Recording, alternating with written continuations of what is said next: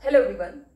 In this video, I'll discuss about the cross elasticity of demand, and it shows the responsiveness of the quantity demanded of one good to the changes in the price of another good. For instance, if there is increase in the price of good X, how the demand for the good Y changes. Now in this concept, we will come to know about two different categories of goods. One will be substitute goods and the other will be complementary goods. As far as substitute goods are concerned, these are the goods those replace each other. For instance, Pepsi and Coca-Cola, very common example of close substitutes. Complementary goods are those goods those are necessary for each other. If I have car, then definitely I need petrol to drive my car. It means they are necessary for each other. Without petrol, car cannot be used. So these are the examples of complementary goods, car and petrol. Now what's the relationship between two substitute goods? If price of Pepsi goes down, the quantity demanded of Coca-Cola would decrease as well. Why? Because the consumers of Coca-Cola would consider it cheaper to buy Pepsi, and so they will switch over to the consumption of Pepsi. So that's the positive relationship. On the other hand, if price of Pepsi goes up, the quantity demanded of Coca-Cola would increase. Why? People, those were consuming Pepsi earlier, they will switch to the consumption of Coca-Cola.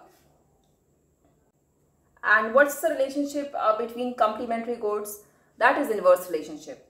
If price of car goes up, then there would be less demand for petrol. Why? Because if people are not buying cars, then definitely they would not be needing other complementary good of that is petrol. So demand would decrease. So this is the inverse relationship between complementary goods and positive relationship between substitute goods. Let's talk about the formula for cross elasticity of demand. That is percentage change in quantity demanded of X divided by percentage change in the price of Y. These are the values I am taking to calculate this. Change in quantity demanded is minus 50 because Q2 minus Q1. Minus 50 divided by original quantity multiplied by 100. Change in price, again it's minus 2 divided by original price, that is 10 multiplied by 100. The answer comes out 2.5. Now if the answer is positive 2.5, then it shows that these two goods are substitute goods.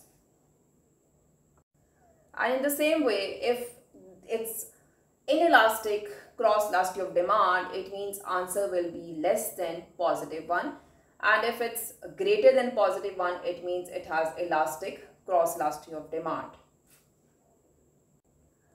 In the same way, I have calculated values for complementary goods. Again, difference divided by original multiplied by 100 on the both sides, and the answer comes out negative 2.5. And again, in this question, we cannot ignore the signs because that is the major thing which will tell us that is it a complementary good or substitute good. So in this case, when answer comes out minus 2.5, that clearly shows that these two goods are complementary goods. And if you can see the graph, if the answer is greater than negative 1, it means it's elastic demand, and if answer is less than minus 1, it means it has inelastic cross elasticity of demand. Now, how this concept is helpful for the businesses.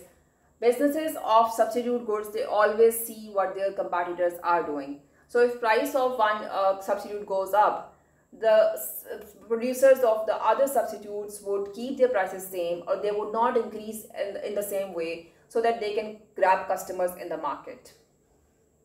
So the producers of the complementary goods, for instance, petrol and car. So if the prices of cars they go down, then the producers of the petrol, they will think about increasing the prices. So this is how they manage this whole thing. They always see that what is happening to the prices of their complementary goods. That's all we have covered this topic of demand and supply, and thank you for watching the video.